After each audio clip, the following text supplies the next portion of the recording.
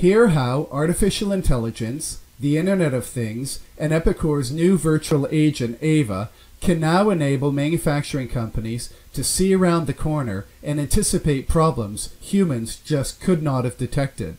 At Epicor's user conference in April 2019, Himanshu, Epicor's Chief Product and Technology Officer, and Scott, Epicor's SVP Product Marketing, share a story about how EVA can do the following: spot an anomaly on a production machine with Internet of Things sensors, send an alert to your mobile, schedule preventative maintenance, shift production to other available machines, all so that you avoid unplanned downtime from your mobile phone.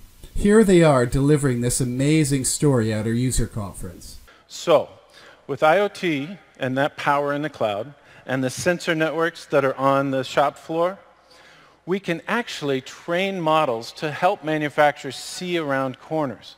And it's going to correlate some data and detect some patterns that would be very difficult for a human analyst to discover.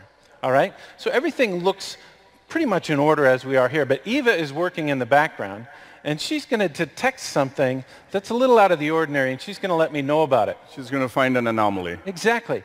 Now, I might be out here on the shop floor, Yeah. and so she would need to get a hold of me on my mobile device. Okay. Right? So if she detects, using that artificial intelligence, that something's going to go a little bit awry, she would notify me on my mobile device. So if we can pull that up here, what we'll see on my mobile is that she's sent Live mobile demo. an alert. Scott. All right. Exactly.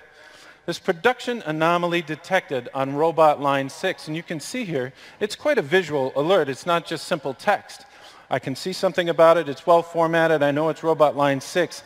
And she's given me some options, right? She's given me some next best actions. We don't know exactly what's wrong, but we know there is a situation happening on line 6. Exactly right. Yeah. And it's not a pattern that's normal. So she's said that's an anomaly. So the next best actions here are schedule maintenance, get into more status, or ignore it. Or just ignore it. Now, I know that I have capacity, so it's probably a good time to schedule maintenance. So I'll click that. And she'll say, well, when should the maintenance be scheduled? Now or later? Again, got the capacity. Let's do it now. But EVA's also situationally aware. So she knows what I just requested and that it's going to have an impact on the jobs that were scheduled on robot line 6. Yep. Right? So she says, there are jobs scheduled for this maintenance period. Would you like me to reschedule them? Well, yes, I would. So I ask her to reschedule them. And she says, okay, I've scheduled the maintenance and rescheduled jobs. Now, could it be that easy? Let's go find out. Let's take a look. So back here at the MES screen,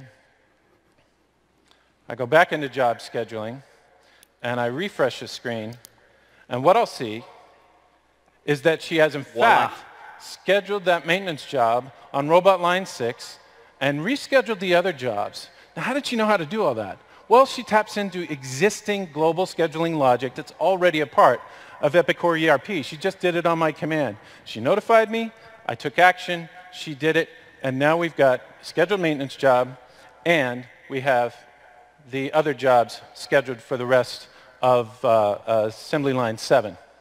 And then what I'll see in just a while here on the assembly line screen is that that job that would have been done on line 6 is now pending an action to be taken by a maintenance technician. Fantastic. So what we've got is a newly redesigned MES screen. We have Epicor IoT for real-time vision into what's going on, and AI to look ahead and detect things that might go wrong in the future. Situationally aware, in context, and frictionless. We're not doing technology for the sake of technology. We are prompting it where it matters, saving hours and time. Exactly right.